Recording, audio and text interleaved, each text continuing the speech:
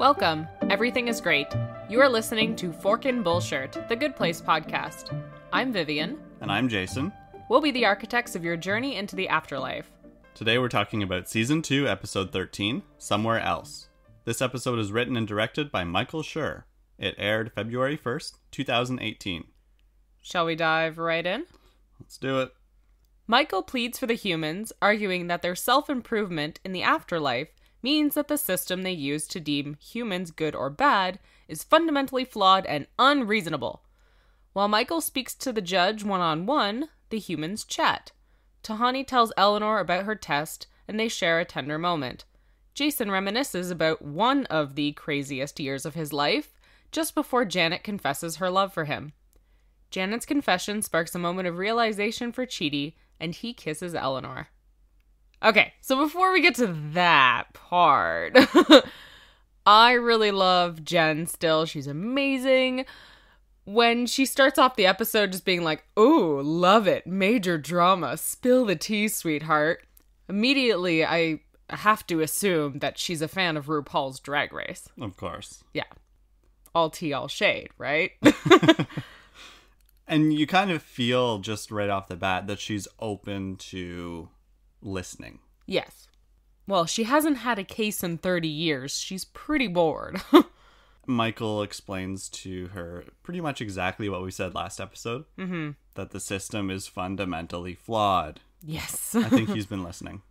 I really like that he's not just arguing like, hey, these four humans are special, but that they prove that the system is flawed and that it's very possible millions of people are being tortured for eternity when they shouldn't be. Yeah, he's looking at the bigger picture, and it's kind of a huge leap for him. Mm-hmm. He's not just narrowly looking down the microscope at just these four. He's looking around the lab being like, wait, this system is wrong. Yeah. Like, we've been doing this wrong for a long time. Mm-hmm. And I was recently watching an episode of Crash Course Philosophy on what it is to live a good life. And Hank Green said, "People who practice philosophy are also simply people who ask why, who are willing to challenge something that doesn't seem right, to listen to other people's opinions, and to be ever ready to accept new truths if the evidence is there." Which just screamed Michael and all the humans to me. Like, they're questioning the reality, they're questioning the status quo and saying, I don't think this is right. And asking, why is it this way? And being ready to accept the possibility of change. And the answer of, well, it's always been this way, is not good enough. Absolutely not. Right, it shouldn't be the answer. Ugh. How do you feel about Tawny and Eleanor's little moment? They haven't had a nice one-on-one in a while, so it was nice to see them just take a breather, take a moment, and just chat for a few. Yeah. They really haven't had time to do it lately, especially in the last few episodes because it's been such a whirlwind. Mm-hmm. I like it. I think it's a really good moment, but I also feel like it's playing on the relationship that they had in season 1 and not really the relationship they have as much in season 2. Right. We didn't see them connect the same way that they did in the first season. Mm-hmm. So when Tahani says, any progress that I made was because you and I have become mates, that's nice, but I don't really believe that that's true, I suppose. I would totally believe it if this was coming from season 1 Tahani. But season 2 Tahani has spent most of her time with Jason, not with Eleanor. Mm-hmm. Maybe Tahani is more talking about the progress of them getting to where they are and not necessarily the progress of becoming a good person. Okay. But I totally agree with you because we didn't see her connect with Tahani the same way that she did in season 1, coming in and seeing her crying, comforting her, helping her deal with the whole Jason Jianyu situation. Mm-hmm. We didn't see any of that. So I'm not sure whether Michael Schur is assuming that that's what happened in those gaps of time in season 2. Mm-hmm. But it'd be nice if we kind of saw that. Yeah. When I first watched the episode, I just took it at face value and I was like, oh, this is such a sweet moment. And I like that Eleanor and Tahani are having like a little bonding time. But then watching it a couple more times, I thought, oh, well, is this really the most recent Tahani and Eleanor we're seeing? Mm-hmm. Anyway, still a good moment. And maybe really Tahani just means that the progress I made is because all of us became friends and we all helped each other. You know, it's not like I did it by myself. Right. So then we have Jason and Janet's reunion. I like it. It does feel rushed to me. I feel like Jason and Janet just haven't had the same screen time as they did in season 1. I know, I'm just complaining about the same thing, but I think it's true. I mean, Janet is remembering her love for Jason from before, but when he responds, "I think I love you too, girl," it seems a little shallow. And it just kind of feels like Janet is doing this just so that we can have Chidi realize his feelings for Eleanor. So all of these moments of revelation, let's say, feel a lot more in tune with their season 1 storylines and personalities and developments. Yes and no. I don't think Chidi and Eleanor's is that kind of moment. I feel like Chidi and Eleanor's feels really grounded in season 2. Now, you said that you think Janet's reacting to her memories of the earlier resets. Well, I think that she's feeling that love that she felt for Jason before, which was affecting her earlier this season. Whether she knows it or not. Yeah. Okay. But now that she is consciously aware of that feeling and she has spent a little bit more time with him, she feels it again. Enough to confess it to him anyway. It's possible that a lot of these things are happening because they really believe they're only going to see each other for another few moments. Right. But I feel like this moment's just really more about Janet. I really like that she can explain her feelings really precisely because that's a huge step for her. And I like that she says, "I'm not just a Janet anymore. I don't know what I am." Because last episode we were talking about how, or a couple episodes ago, we were talking about how now she's bad Janet / good Janet / we don't even know.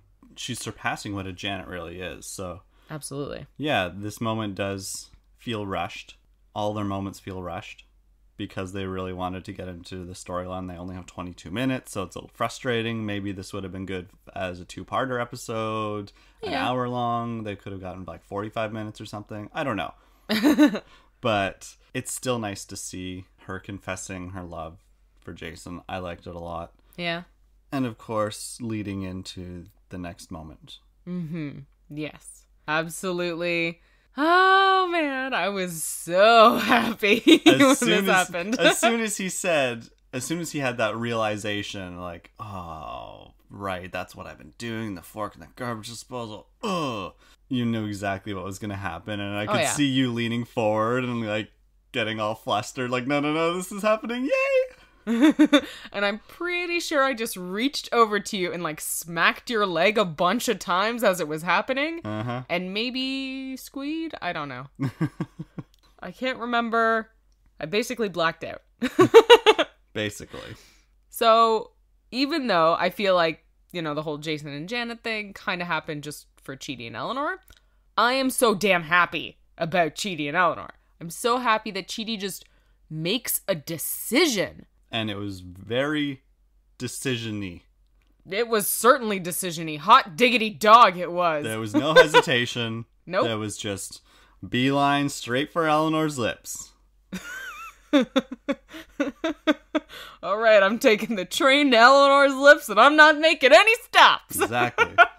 I love it. And I think it's great that he doesn't have like a moment of panic afterwards.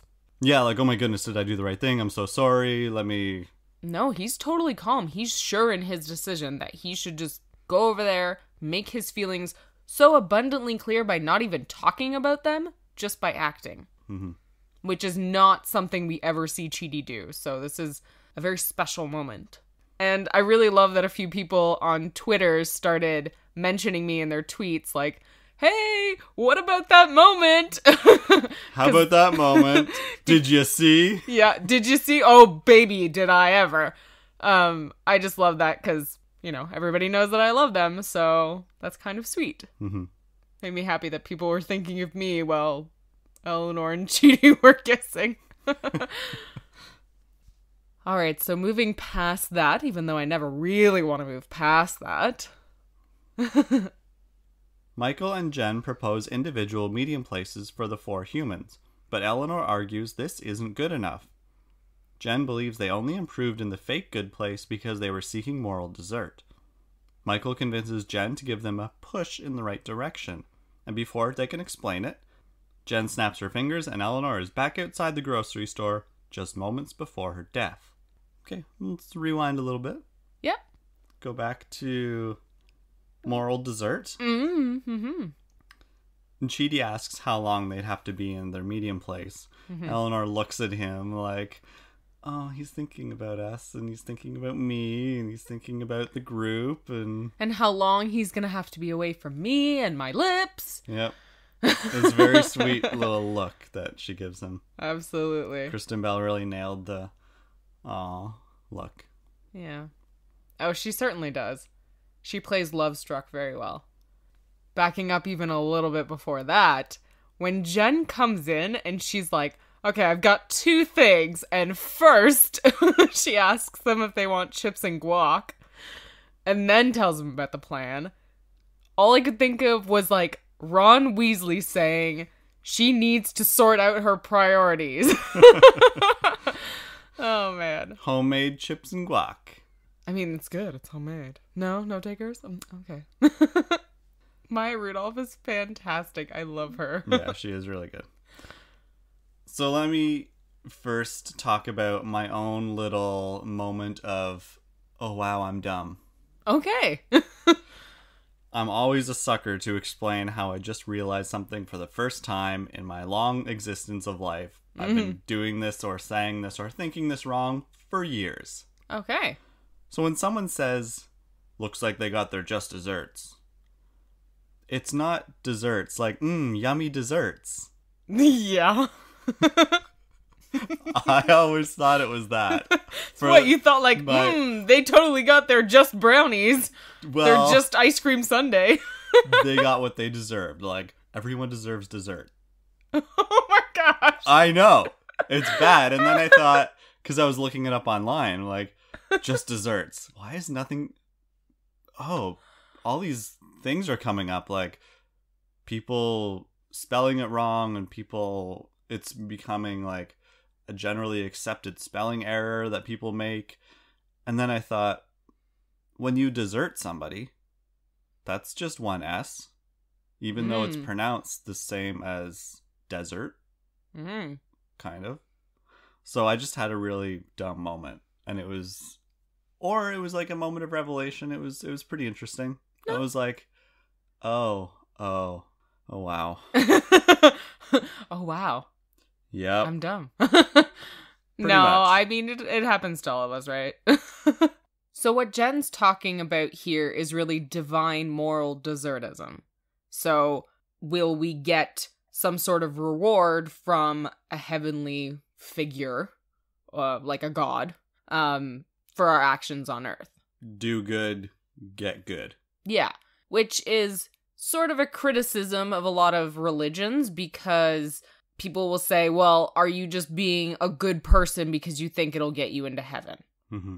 And does that really make you a good person if that's the reason you're doing things? Right. Because you think you're going to get something out of it. So it's not so much about like an earthly moral desertism. It's not about what we deserve here on Earth. It's what we deserve in the afterlife. Once our time on Earth has been completed and the sum of our actions, the totality of our person has been measured. When we get to the pearly gates and St. Peter judges us. Right. So there's a lot of talk about desertism in philosophy, but I find most of it is concentrated on the treatment that we deserve on Earth. So discussing why should we be treated a certain way, and, you know, should certain things mean that we get treated better, worse, all that kind of thing. So for example, the philosopher John Rawls criticized moral deserts because he felt like you shouldn't be treated a certain way because of certain things that are out of your control. So, for example, if you're white, okay, if you're a white person, for example, if you're a white male, it doesn't mean that you should be treated any better than anyone else because None of that is your own action. You didn't choose to be born white, and you didn't work hard to be born male, right? You just are, and you should not be treated any better for that. Right. Which is to say, on the flip side, that if you were born, a black female, that you should not be treated any worse, right? Mm-hmm. Or if you're short, or, red hair, or brown hair, or bad eyesight, whatever. None of that should be a factor in what you deserve as a person. Mm-hmm. But of course, there's a difference between deserving something and being entitled to something, too. So a lot of people on Earth believe that if you work hard, you deserve good things. Like, you deserve a good paycheck, and you deserve maybe a raise if you do some really good work. You deserve to have, like, a comfortable lifestyle if you work hard. We know that's not true. Whereas if you're lazy, you deserve to be, poor. You deserve to be this, that, whatever. Right. So there's sort of just a common conception of how you should be treated and what you deserve on Earth when you're living here. And also what you deserve in the afterlife because of the life you lived. People will say, well, I hope that guy's burning in hell because he was a jerk, versus I think she's in a better place when someone really wonderful who did so many good things for humanity has passed. Mm-hmm. Do you think that how we're raised has a huge factor in that? Absolutely. I mean, when you're in school, you do good work and you get rewards. When you're at home, you do chores, you get rewards. It's almost like bribery, right? Yeah, it can start to feel that way, absolutely. We'll say that kind of stuff because we want people to work hard. We want our kids to do well in school so that they can get a good job and all this stuff. So we'll tell them exactly that. Well, you need to work hard so you can get a good job, so you can make a lot of money, so you can, There's always another step. There's always some sort of reward that you're getting for your actions. Now, when it comes to being a good person, I find that we have less to reward ourselves with, at least here on Earth. Because if we tell our kids, like, hey, you should be a good person, treat other people with kindness and respect, if your kid says, well, what am I going to get out of that? Kindness and respect back? Maybe. Just like Eleanor ends up seeing in this episode when she writes that note on someone's windshield, hey, I bumped your car, sorry, she gets a lawsuit. Mm-hmm.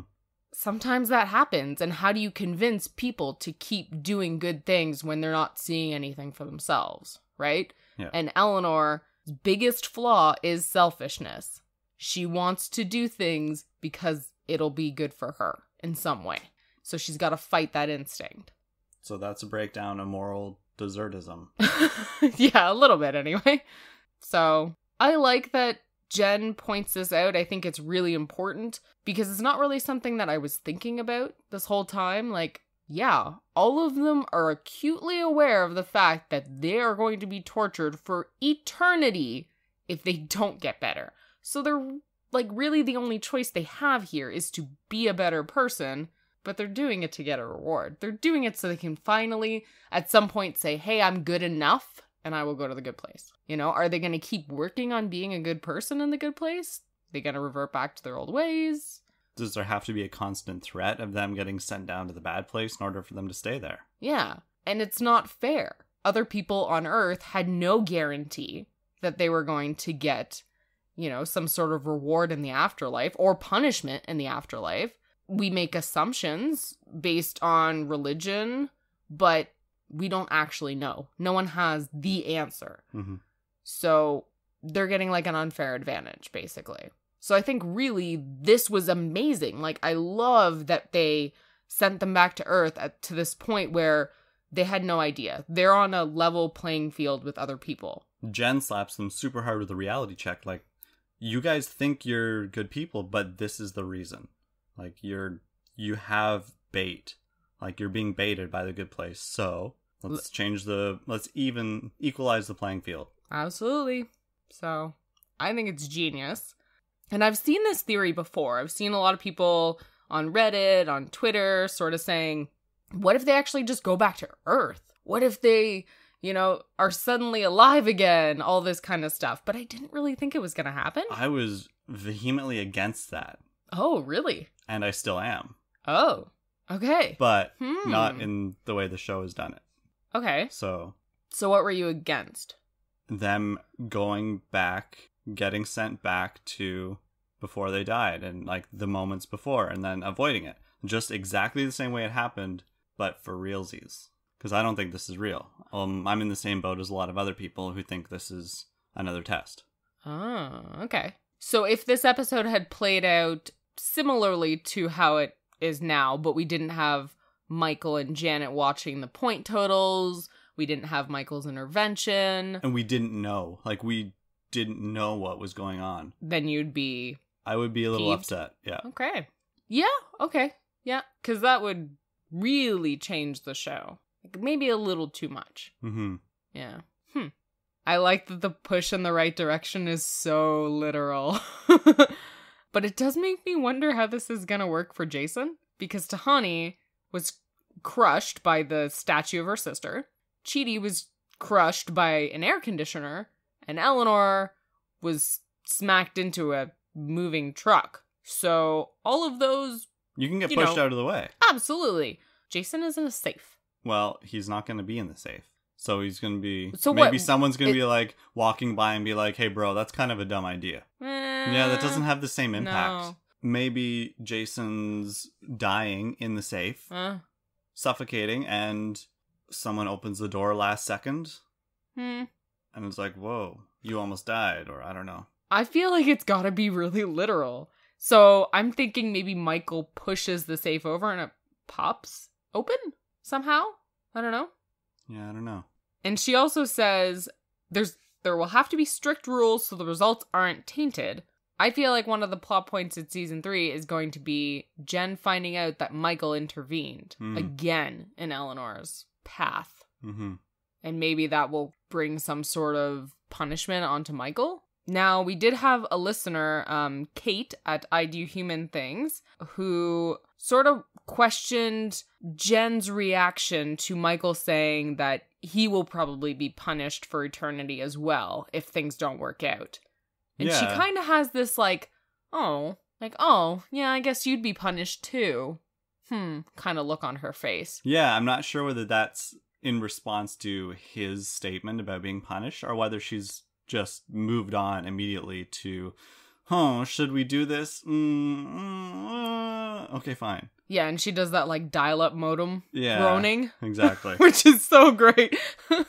I swear, I just want to add a caption that says dial-up modem. Dial-up sounds. Yes. Work. Bang, bang, bang. Dun-dun. Yes, I want a YouTube video with those sounds over her. The photo of her groaning. Yes, I want that.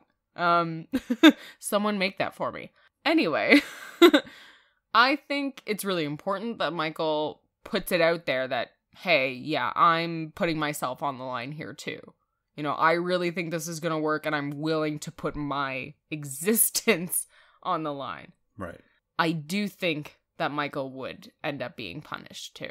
As their advocate, he is responsible. All right, so let's go back to Earth. Eleanor, frozen, watches as the row of carts rushes towards her. At the last moment, a man pushes her out of the way, and she watches as the carts ram right into a speeding truck.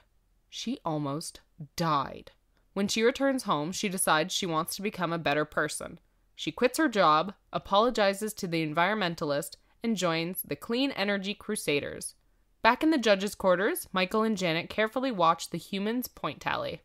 So we get the Engorgulate truck, which is great. And we get a Camilla ad in the background. Yeah. For an album titled Perfect. Surprise, surprise. And I zoomed in. I took a screenshot and I zoomed in as much as I possibly could.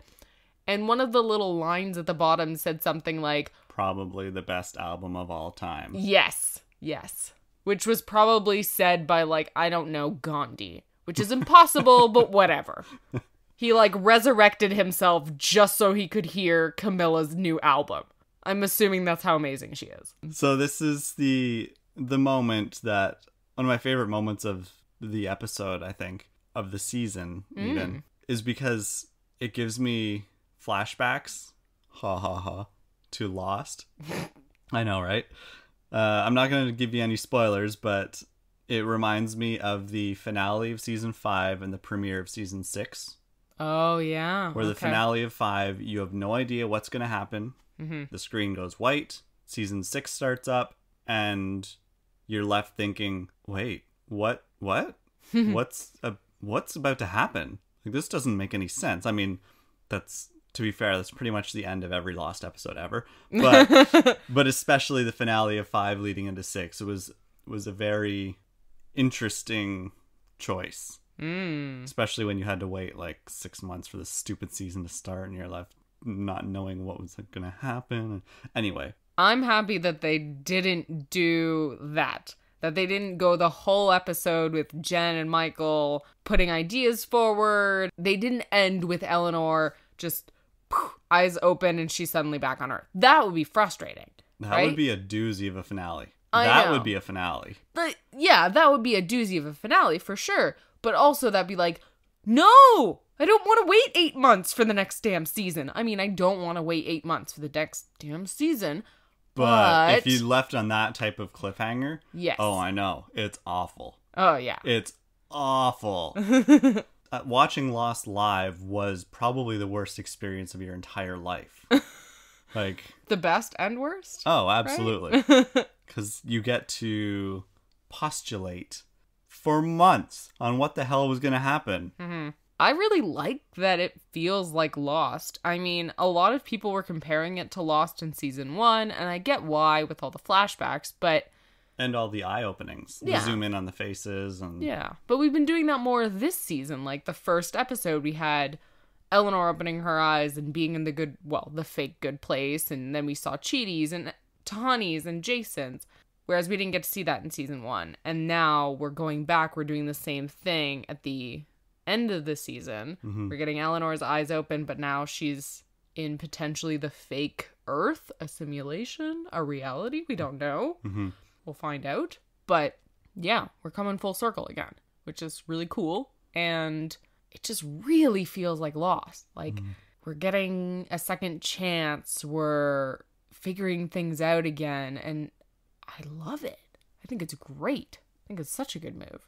And then, of course, when she goes back to her apartment, her roommates are playing the one-up game. Oh my god, that's the worst game. If you ever listen to your friends do it, it's so frustrating. Yeah, just tell your friends to shut up. Yeah, if you have friends that do that, ugh. Yeah. Get new friends. So then we get Eleanor's change, and it's quick. It's quick and it's dramatic. You think so? Yeah, I feel like it's pretty quick, right? It is quick, but I totally buy it. Yeah? Yep. Okay. Why? If you're in her shoes, you almost die. Like, you literally are split second away from death. Mm-hmm. You want to maybe reevaluate your life. Yeah. And think, holy crap, if I had just died there, would I have... I mean, if heaven and hell were real, would I be burning in hell right now? See, I'm coming at it from a different angle. Where, yeah, you want to reevaluate your life, but more like you look at it and think, well, if I had died at that moment, would I have felt like I lived a good life? Okay, that's fair too. Yeah. And I think that was a great moment for her to say, my life was kind of awful. I'm kind of a jerk. Yeah. So I can see where she's coming from. Maybe we just didn't see that as clearly.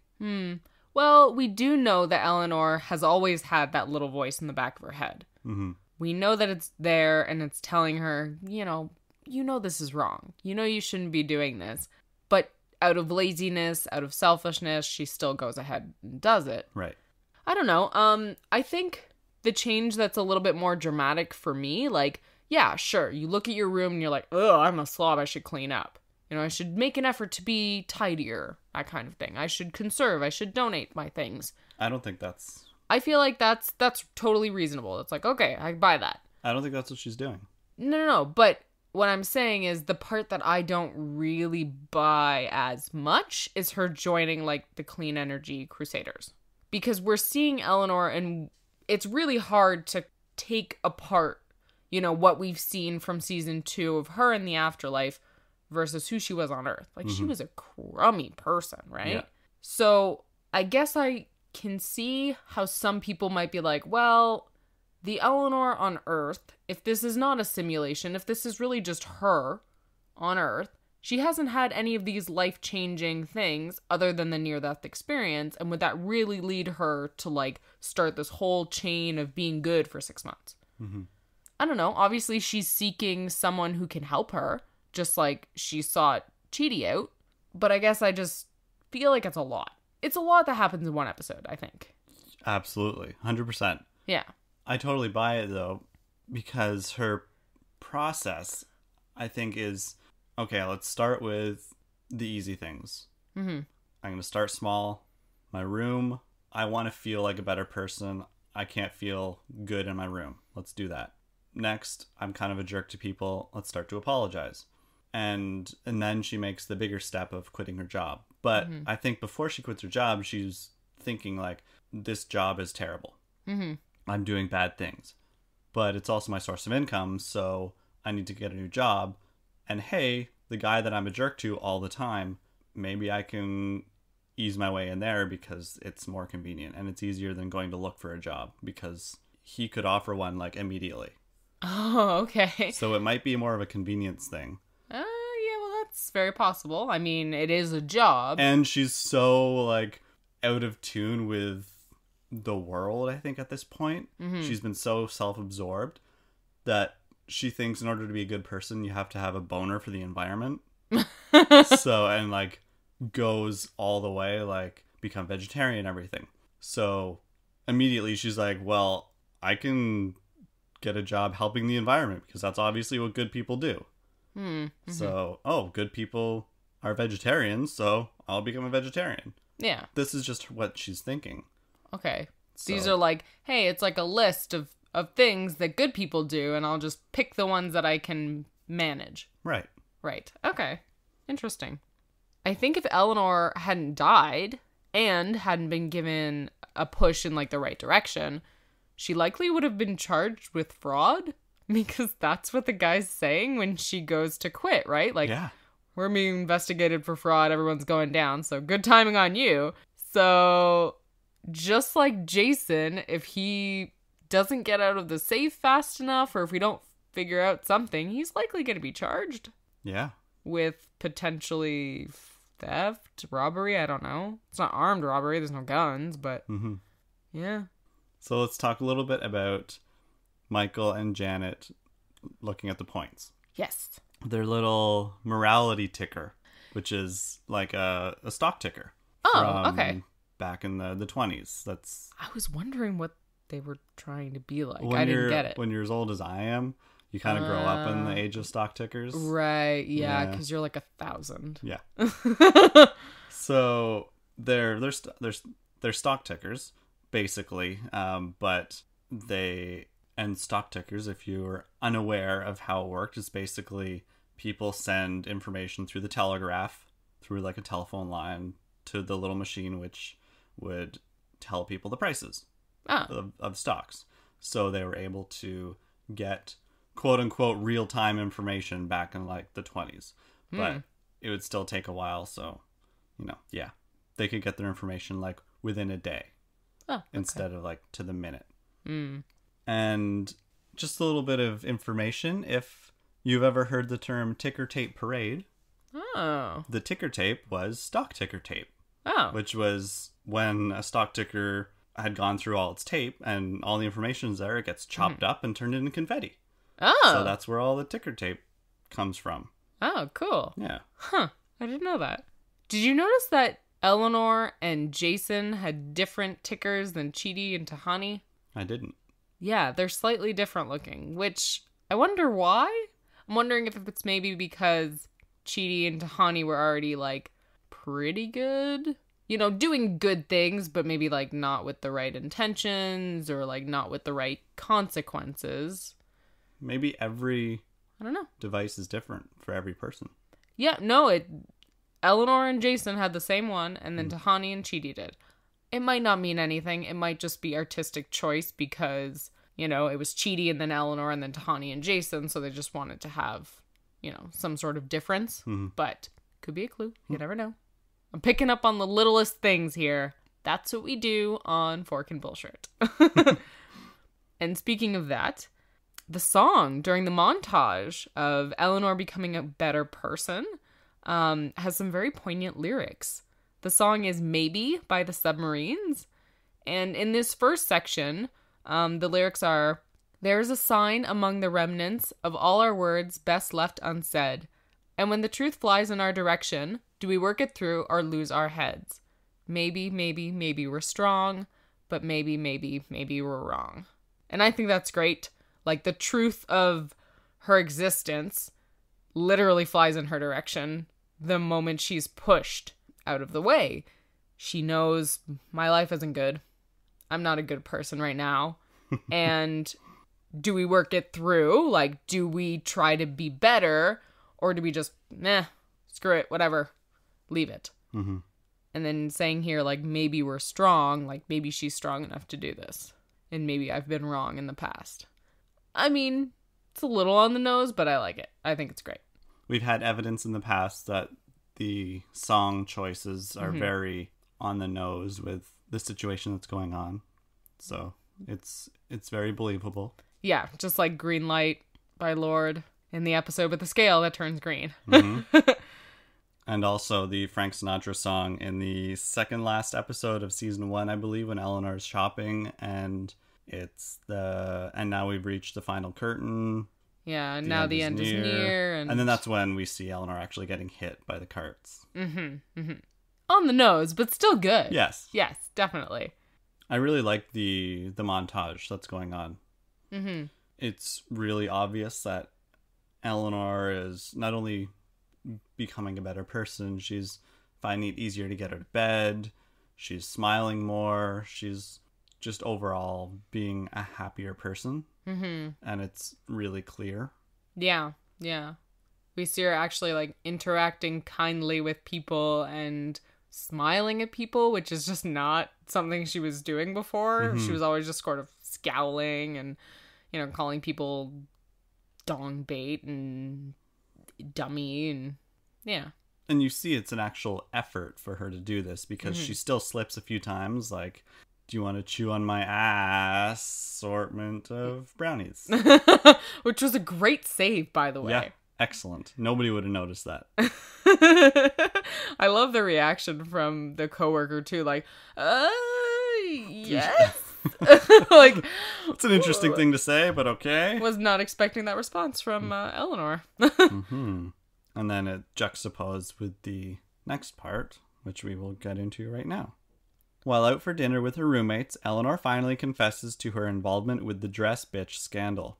Consequently, she has to find a new place to live. She begins to struggle, less engaged at work, and living like a slob again. She leaves a note after bumping a car in a parking lot and is rewarded with a lawsuit. So her roommate's reaction is hilarious. It's almost like she's like dancing when she yells at them. She really needs to like gear up for every moment. So when you watch that scene again, just like notice her body movement. It's when Brittany's saying fantastic. Like, you guys need to, like, you're horrible hogs. Yeah. Just like, you guys are a bunch of hogs and I want you to move out of my apartment right now. Like, everything just takes so much effort that she's got to like actually launch it out of her body. Right. It's amazing. She is. That's a great way to say it. She's propelling it. She's just like, she's attacking them with these word bombs. Yeah. That she's just chucking at them. She is physically assaulting my eyes with that movement. It's great though. I just can't help but laugh at that point though. Like, I know it's supposed to be like, oh my gosh, it's dramatic. Like, poor Eleanor is going to have to find another place to live. It's just too funny. Yeah. Yeah. And I think at this point, the writers must have like a little inside joke because I'm sure they're trying to find a way to stick in the word literally every episode. Yeah. And the way she says it, it's like, you're both disgusting hogs and I want you to move out of my apartment forever, literally starting right now. They must have seen the subreddit where many people have commented on how many times they say literally. Yeah, they're like, well, let's just squeeze it out every episode. We can do it. I really think that it's just Michael Schur reliving his love for how Chris Traeger says literally all the time. So it's a Michael Schur thing. I think so. Yeah. I do. So all the writers have like a little post-it on their computer that's like, it just says literally. Yeah. And so every time the writers just are stumped on a line, they look at that post-it and they're like, I know what to do now. Literally. Thanks, Michael. I literally know what to do now. Yeah. I'm assuming it's just like a cutout of Chris Traeger doing the finger guns, because he does that a lot, with the caption literally underneath. Okay, I like it. Yeah. And if that's not in the writer's room or on every writer's desk, then it should be. So write that down. Make a note. Literally, write it down right now. And then we get the lyrics again. Yeah, the second montage. Yep. When Eleanor's struggling. And the lyrics are, "For such a long time now, we're doing battle with our own familiar inhibitions. Far away from home, our trusty compass fails to find the strange and new position. Can we leave this struggle behind?" Mm-hmm. It's good. They did a good job cutting this one, for sure. So for such a long time now, like, she's been trying to do this for 6 months at this point, and she's trying so hard to just fight against that impulse. But she's losing that battle right now. Mm-hmm. And this whole thing about our trusty compass and we're far away from home just makes you think about how she's not with the people she should be with, right? Mm-hmm. She's not with Chidi, she's not with Tahani or Jason or Michael, and being removed from them makes it so much easier to just slip right back into her old patterns. Yeah. It's like a classic story of your old childhood friend comes to visit you and you fall into your old patterns. Yeah. Now, I was thinking a lot about this, and part of me believes Eleanor finds it a lot easier to be a jerk because she gets reactions. She gets, not satisfaction, but she gets her reward, quote unquote, mm-hmm. which is people's reactions. So she actually gets evidence of what she's doing. Yeah. She gets, whether it's, even though it's not the best. Mm-hmm. So, I mean, it's basically because people react more to a bad person than they do a good person. Mm. So you do good deeds, you're more likely to go unnoticed. You do crappy deeds, people are going to remember you. People are going to point it out. They're going to be vocal about it. That's very true. Yeah.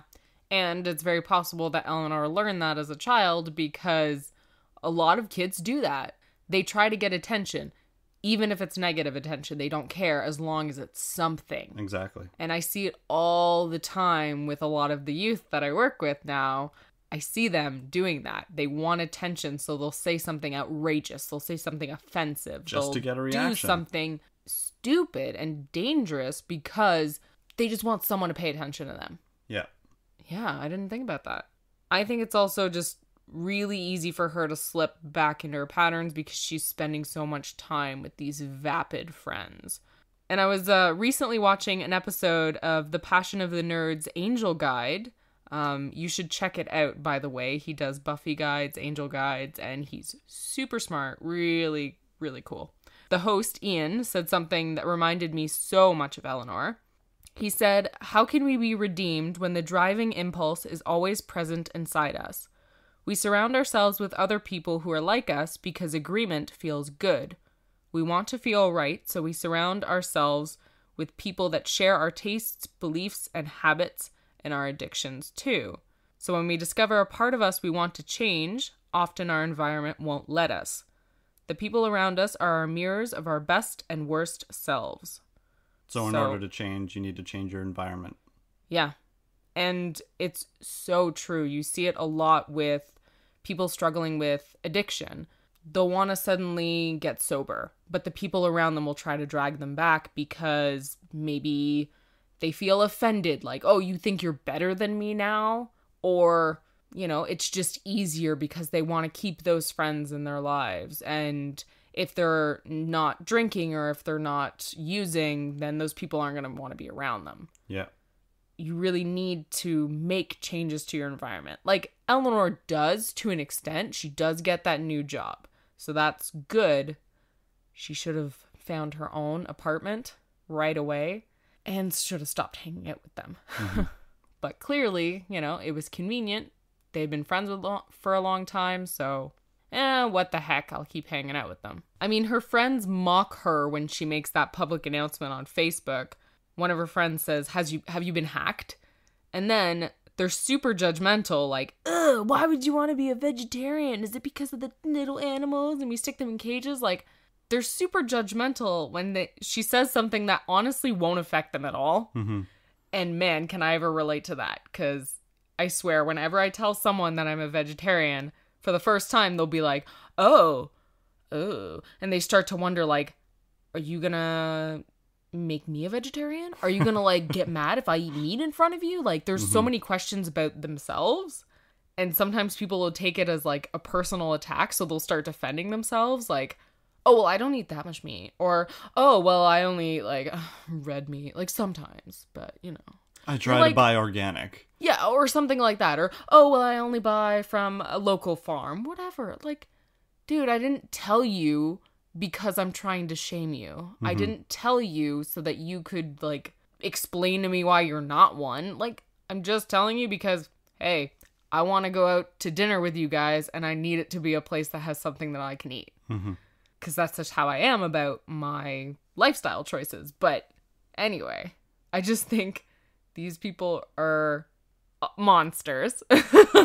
and I think she would have done a lot better with other people around. Yeah, for sure. Agreed. And it's interesting too, because, like, obviously Brittany's got the same kind of idea in her mind. And then when Eleanor says, well, I'm trying to be a good person, she's like, well, how's that working out for you? And that's the key point right there. Yeah. That's what this episode is all about. Mm-hmm. She's super focused on what Eleanor is supposed to be getting out of being a good person. Like, you should only do good things if you're rewarded with good things. That's not reality. Mm-hmm. And that's a super selfish way to look at life. I really like the staging of the scene when they're at the restaurant. Eleanor is on her own and her two friends across the table. I'm not sure whether it was just more convenient to have her friends facing the camera or not, but it just felt like they were ganging up on her. Right. And she felt very isolated. Yeah. Because of her new lifestyle choice. Mm-hmm. She's also kind of slouched in her chair. Like, I think she knows. Yeah. She knows she needs new friends, but it's hard to make new friends. Yeah. Yeah. Shall we continue? Let's move on. Michael is frustrated by Eleanor's point tally. Eleanor returns to her old ways. She misses work, blows off her coworker to go see Taylor Swift, a Taylor Swift reggae cover band, and she returns to her shady job. Michael is frustrated by the obvious problem. Reverting back to her old ways. Oh yeah, she's reading Celebrity Baby Plastic Surgery Disasters, the exact same magazine she was reading while waiting in the checkout line at the grocery store last season. And last year. Back at Andy's Coffee. Yep. And last year, the magazine featured an ad for Glide, a perfume by Dennis Feinstein, who is a character from Parks and Rec. Yeah, I think you mentioned that on that episode. And the cool thing is that the same actor who played Dennis Feinstein ended up being on this show playing Derek. So this time, the magazine features an ad for Champagne by John Ralphio, who is another character from Parks and Rec. And the tagline on the ad is, "Turn that frizzown upside dizzity." So I love it. And I have to say, I wonder if Ben Schwartz, who plays John Ralphio, is going to end up being on the show next season. I'm just saying, make it happen, because yes, please. I want him on the show. And also, I want to point out just some of the little lines on the magazine cover, because they're, oh my god, they're so bad. Maverick's $3 million makeover, from fugly to worse. And Maverick's name is spelled awful. Oh, so bad. It's spelled Mharyck. So it's Merrick? Merrick, I don't know. There's no V. Okay, yeah. Well, then it's Merrick. So bad. Whatever. I guess I just assumed there was a V in there because it was just such a god-awful name. Because you're self-centered. It's got to be a V in everyone's name. Yeah, yeah. Well, my name is now Javen. Yeah, of course. Hasn't it always been? And there's also another line at the top that says, Trayson and Trayden, two twins tout tummy tucks. Oh my gosh, and the names are also terrible. Yeah, Trayson with 2 Y's and Trayden with 3 Y's. 3 very unnecessary Y's. Mm-hmm. So, yeah. Please name your children something not anywhere near that. Don't name your kids Trayden and Trayson ironically. Or Merrick written in the stupidest way possible. Yeah.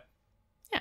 I really like the joke that Eleanor's friend is like weirdly attracted to that clean energy solution guy. Mm-hmm. Just when she's like, oh yeah, I want to feed him soup. Such a weird line, but I like it. She does it so perfectly. Like, that actress, yeah, she's playing a horrible person, but her facial expressions are so good that I just want her in more shows. Like, she's just very exaggerated, but in a really fun way. Mm-hmm. And the way she says, "Ooh, I want to feed him soup," and she just pops that pea. It's great. Soup. Yep. And of course, he's called Benedict Cumberbatch, and I mean, the resemblance is obvious. What was Benedict Cumberbatch's Benadryl Slumber Patch or something? Benadryl Slumber Party. That's my favorite.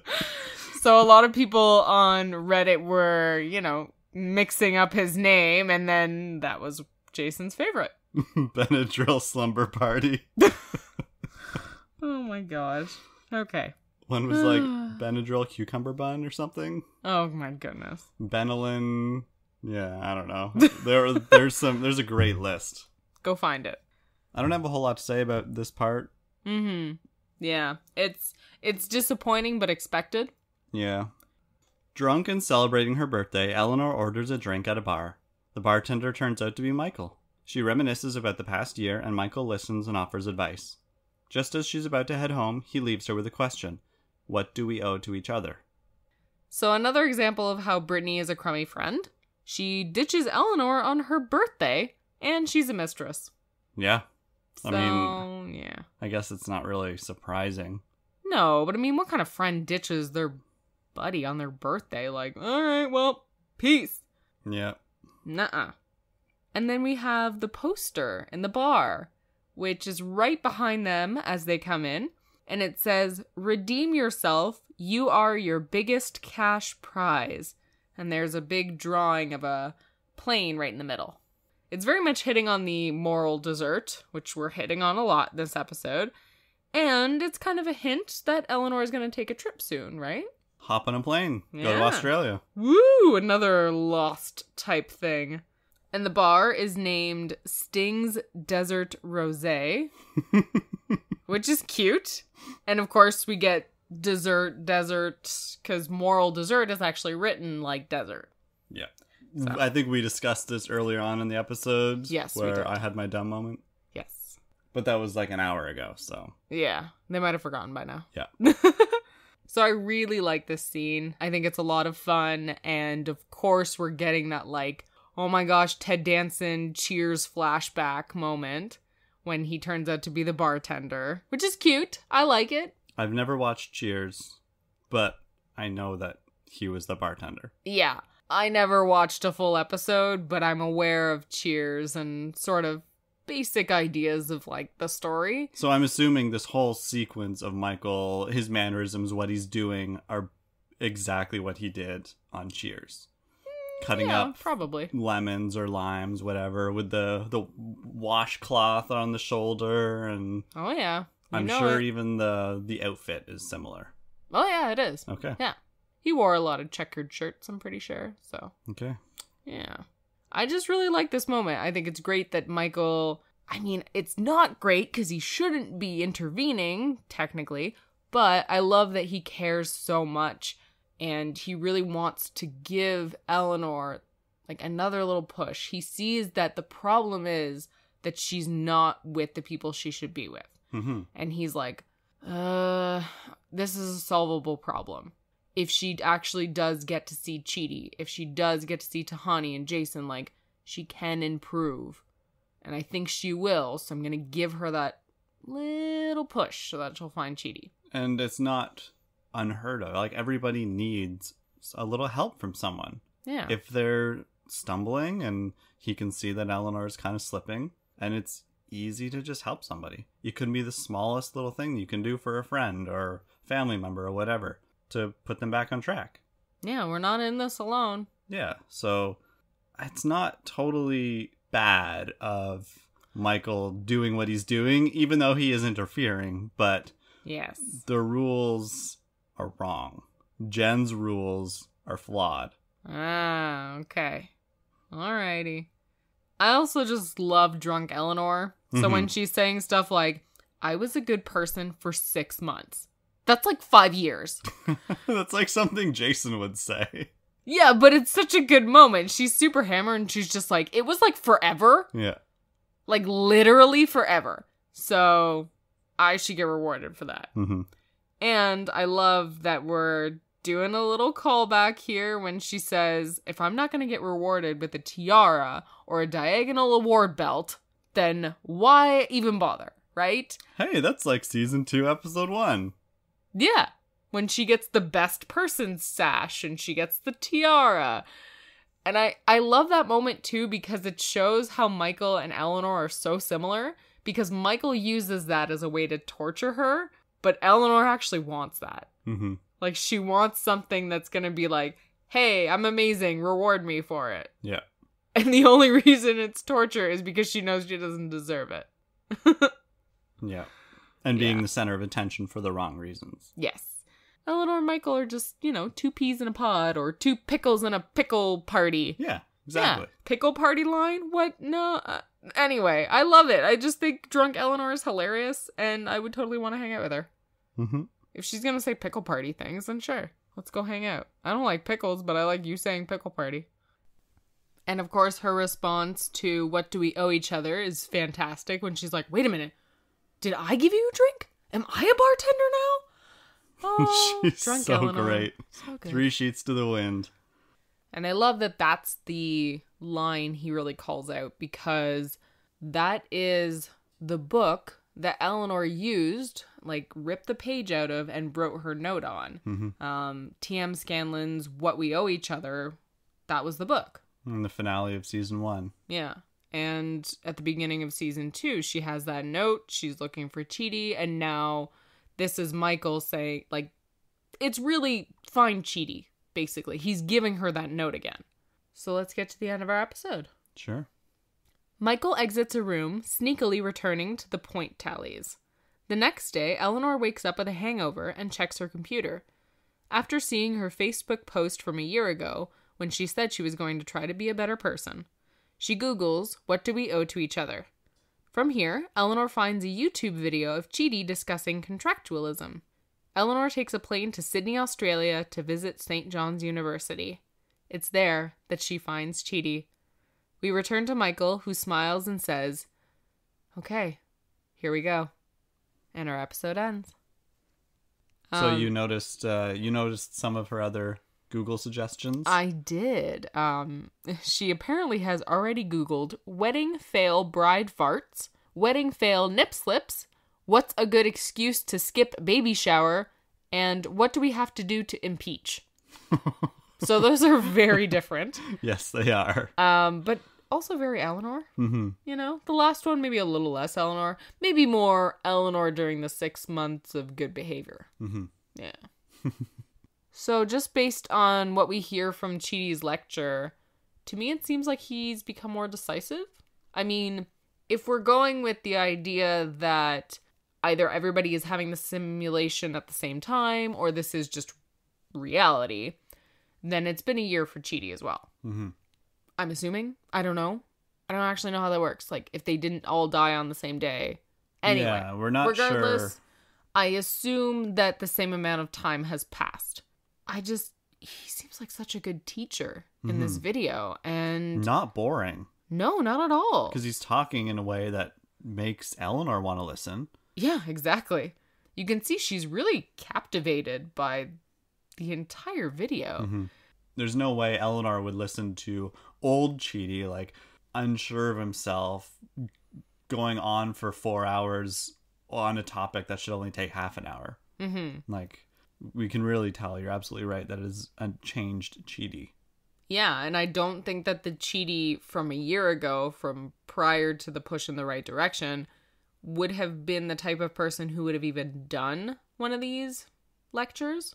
And I really like that he just hits on a lot of the stuff that makes so much sense to her.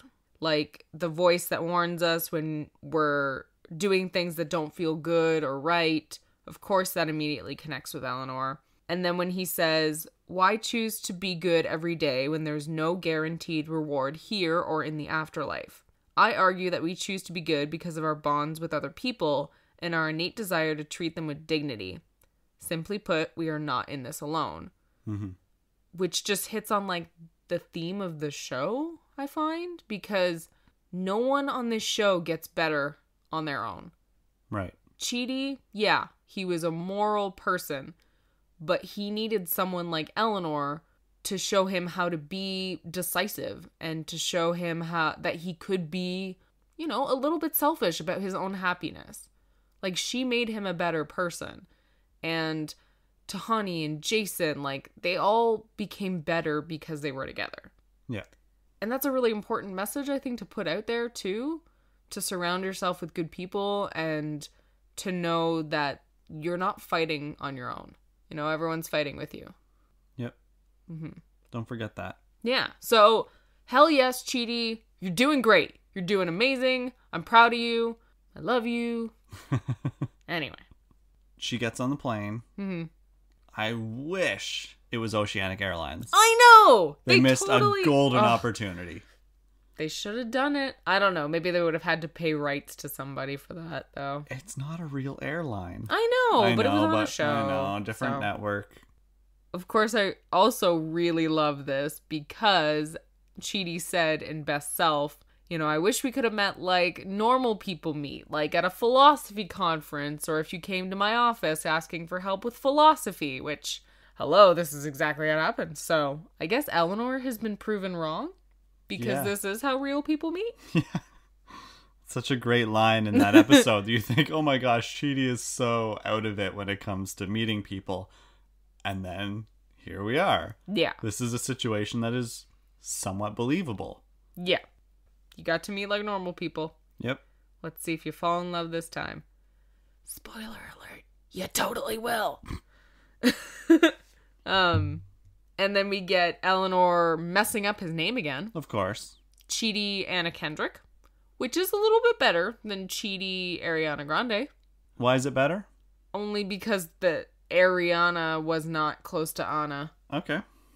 So we got a couple more letters. Yeah, we're getting there. We're making making our way up to it. Yeah. It could have been funny if she was like Chidi and a Gone Girl. You know, yep. She could have come up with a lot. I'm sure they have like a whole list, but really, it's not great. Eleanor should be able to say his damn name. Mm-hmm.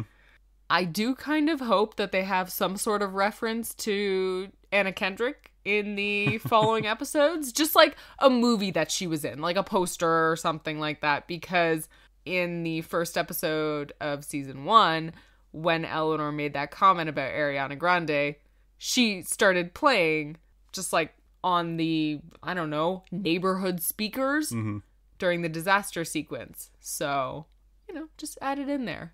Just put like a Pitch Perfect poster. Doesn't Jason have an Ariana Grande poster in his butthole? He did. Yeah, he did. They're going to have to keep the Anna Kendrick thing going. Okay. You know, Pitch Perfect poster here, a song there. So, do we want to squash some internet frustrations at this point? Right. Yeah, sure. Let's go for it. Let's dive right into the Chidi speaking English. Yes. Because this is not the biggest problem I have with this show. This is a minor problem, and I don't even think it's a problem. People are frustrated that Chidi is speaking English, no accent, in Australia. Because in the first episode of the series, he said to Eleanor, oh, I'm actually speaking French right now. This place just translates whatever you're saying into the language that's like best understood. Right. So the assumption is that if the show were in Chidi's perspective, then we would hear everybody speaking in French. Eleanor, Michael, Jason, Tahani, etc. Mm-hmm. So everybody is speaking French for Chidi. Yeah. Which is great, but I think you brought up that there were a few situations where that would not translate. Like when Chidi is doing his rap about ethics, that would not translate in French the same way. The rhyming scheme would be off. So that just doesn't make sense. Yeah. So the idea is that was a great idea that they brought up in the first season. Mm-hmm. They kind of forgot about it, or not forgot about it, but just like dismissed it. Like, this isn't a big deal. Yeah. Let's not pursue this because who cares? And I think there's definitely room for him to just be bilingual. Yeah, absolutely. And I know that a lot of people are saying he should at least have an accent. Yeah, but I think because the show is likely going to keep them in this reality or simulation for a while, that it would be really distracting to hear William Jackson Harper with like this tacked on accent. Yeah, exactly. And I think people would have more issue with it if that were the case. Mm-hmm. People would be like, oh, what's with the accent? And why isn't he blah, blah, blah, blah, blah? And then just be this whole headache. And just, he's bilingual. He's mentioned he taught in Australia before, so we can assume that he speaks English. Yeah, and we have seen him in flashbacks speaking to, you know, his buddy in English. Yeah, it's very likely that he can speak English without a thick accent as well. Yeah. So, I mean, I get it. I totally get it. I mean, this entire podcast is us nitpicking about stuff. That's what we do. But I think after seeing it for the 500th time, I just started to feel like, all right, guys, I'm bilingual and I don't have an accent in either language. So it happens. I mean... But when you speak French, you have an accent. Yeah. But when Chidi speaks French, I'm sure he has an accent. No, I know. I'm just saying, like, if I'm speaking English, most people have no idea that I speak French. Right. You don't have, like, a Jean Chrétien. Oh, that was my... I can't I don't have a Céline Dion accent or a Jacques Chrétien accent. No, I don't. Yeah, it's so... I just have the, like, French-Canadian accent, which is fine, because that's what I am. Yeah. Anyway, point is, I think we can very reasonably find an explanation for this. So, I don't think it breaks the world, is what I'm saying. Definitely not. So overall, Jason, what did you think of this finale? I liked it as a great episode. I did not like it as a finale. Why? Because it didn't feel like a finale. I don't know. It felt like the beginning of a two-parter. I don't know. It felt so centered on Eleanor that I missed everybody else. And a great finale, to me, includes everybody. Like... No, I agree with you. That's actually the complaint I was going to bring up, is that we're so focused on Eleanor that I started to feel like, okay, well, are we going to see Chidi? Or what's going on with Tahani? But what about Jason? Like, I started wondering that after realizing, oh, we're not going to the others. There. Oh, okay. Yeah. So in your mind, what I proposed earlier with, like, the end being Eleanor's eyes popping open, like, you would have preferred that? That's a season finale. Okay. It would have sucked. Because it would have left us on, like, a game changer, not necessarily a cliffhanger?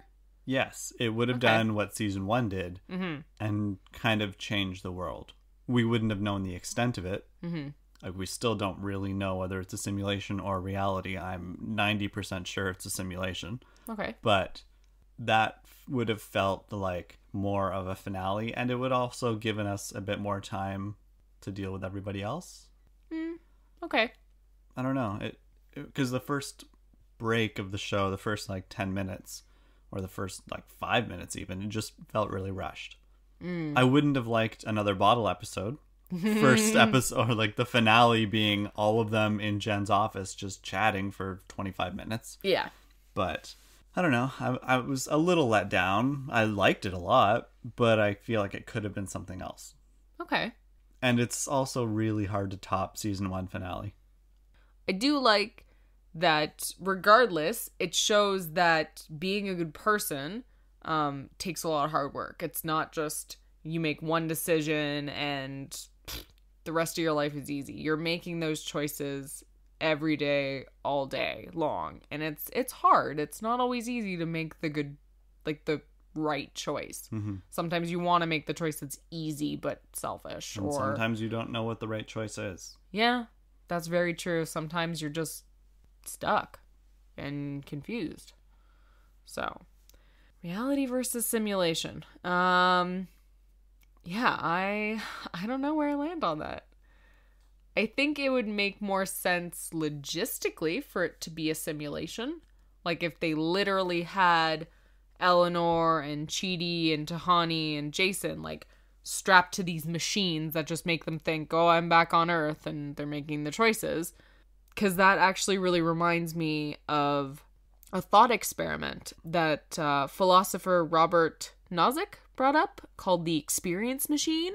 So he asked us to imagine this machine that could give us whatever desirable or pleasurable experiences we could want. So it's like virtual reality is the idea. Like you put on this machine and then you just experience the life that you want to have. And somehow your body is just being taken care of and you're not really experiencing these things, but your mind is.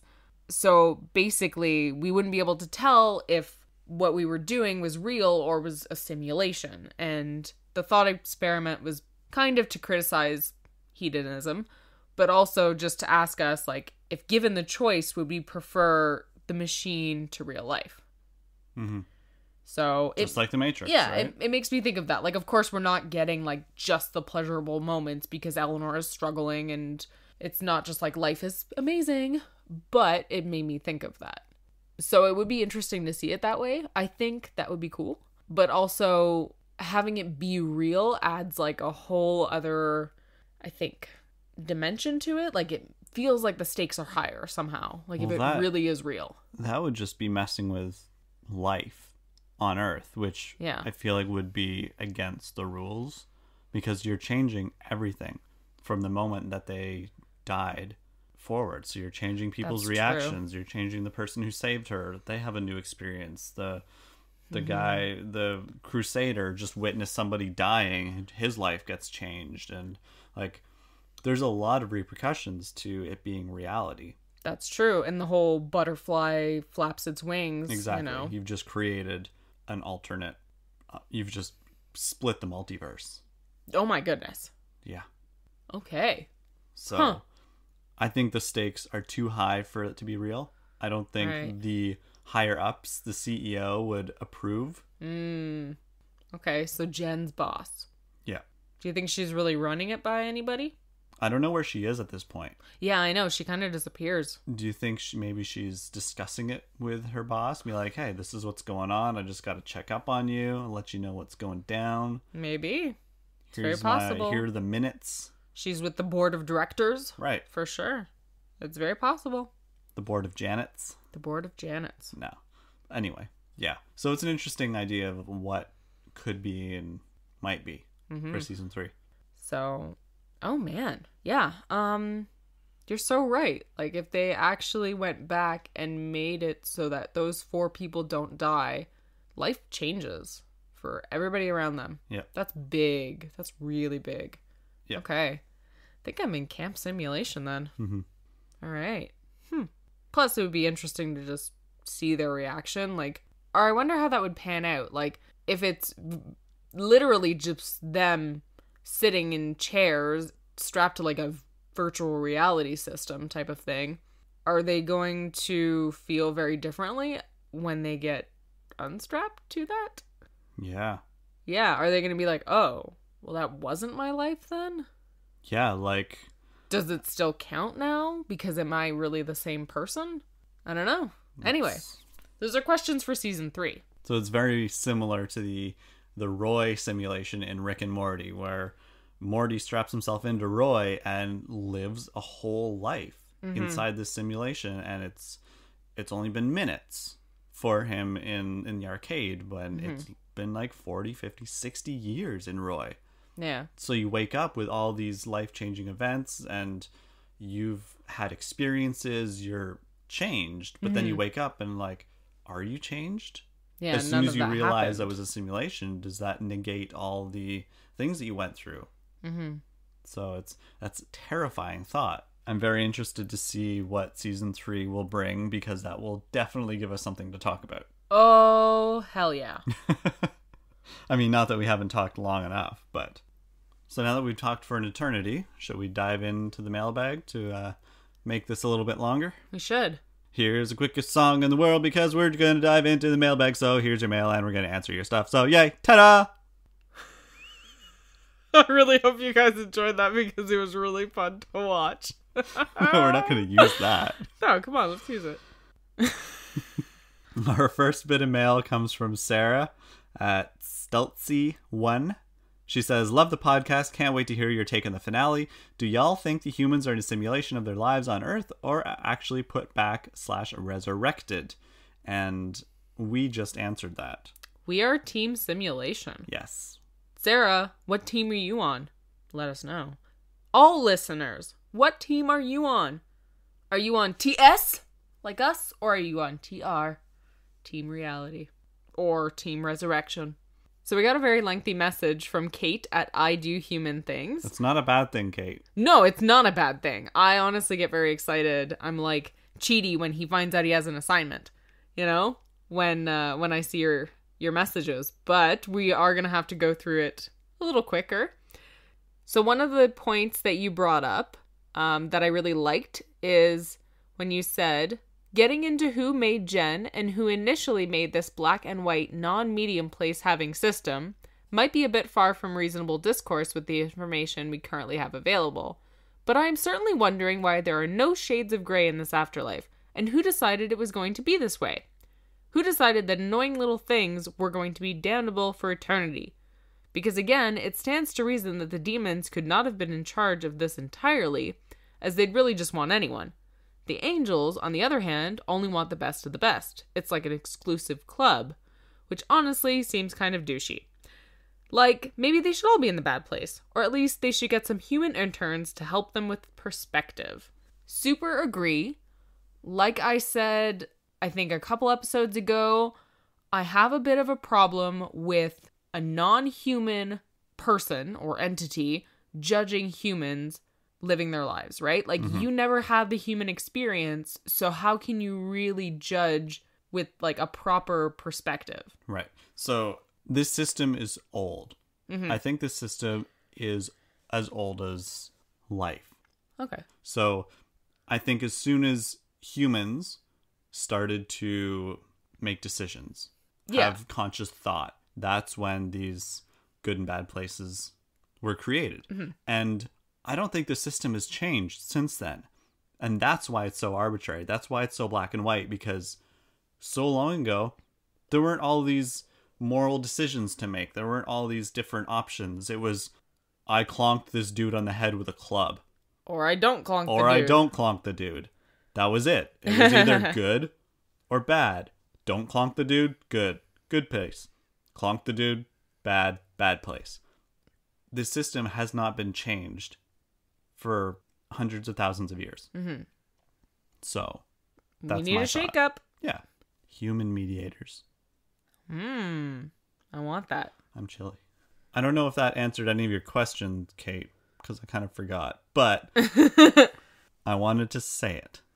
Another comment of yours that I really liked was when you said, either way, ending with Eleanor finding Cheaty is a compelling piece of writing that keeps some of the basic tenets of this show in mind and promises they will be there in the future. Alone, people falter. Together, they prosper. Cheaty and Eleanor's relationship represents exactly what a successful and healthy relationship should look like. People improving each other and growing together. And further, the show always remembers that it's important to reach out to people quite unlike yourself. I really like that. I think it's just so true to the show and so true to these characters. Like, we have 4 very different characters, but they all have amazing qualities and they all have bad qualities, but they're able to just make each other better. And they consistently have been making each other better. So it's going to be really fun to see how they do that when the world is so much larger now. You threw out a bunch of questions for us, Kate, which is great. Are they all in the same simulation? Or are they all in the separate simulations? How long do they have to prove themselves? It must be over a year. Is it until they die? Is this then essentially a chance at redoing their entire lives? Sure, it's a false one, but what makes something real? How can we even know we're in something real? What is real? It's like you're having your own little breakdown there, Kate. And then having your own existential crisis. Exactly. It's great. Last season's finale left us with near endless amounts of theorizing to do, but I think this one might actually leave us with more, and that's a very good thought. And yeah, I agree with you. That's pretty much how I feel, and I'm very excited to see what they have in store for us. I feel like we're definitely going to be talking about a lot of these questions when season 3 starts up. Mm-hmm. So thanks for giving us a head start. Yep. Moving on to our next bit of mail. Yes, this piece of mail comes from Jazzy at Jazzy Bear. I only noticed this week that it was in our requests for messages on Twitter. So I'm sorry that we did not get to this earlier. You say, so have you ever considered the possibility that it's actually Michael that's being tortured? I mean, he's the one who's been in his job for a millennia, right? And he's got his job as an architect sort of by default. What if all of that is the actual ruse? Michael slaves away uselessly for thousands of years, and after a while, the higher-ups decide to give him a new level of torture by giving him hope. But then his plans fail, and fail some more. And to make it worse, he's starting to catch a little bit of the humanity bug. Ugh.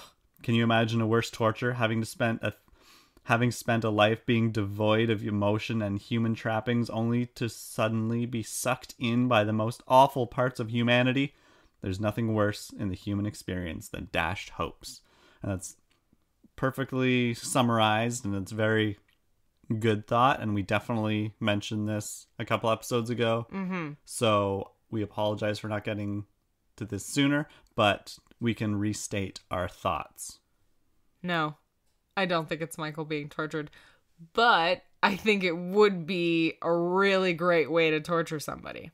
A double level of torture. Yeah, because now he's trying to save the humans, and to fail in that would be devastating. Because he cares about them now. No, it's not just him that he cares about. It's not just his project. It's, I care about myself, sure. I care about the project, whatever.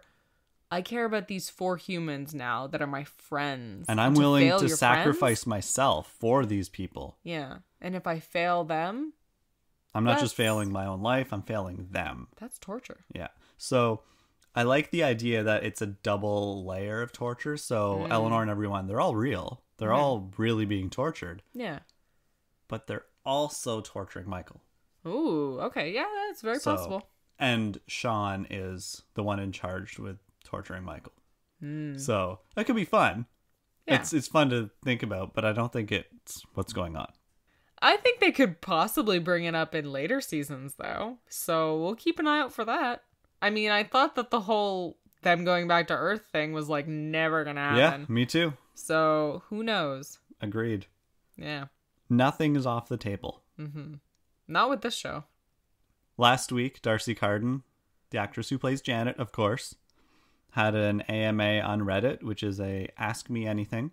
So she answered a bunch of questions, and we got to hear her thoughts on some interesting tidbits of the show, including one of our own questions. Mm-hmm.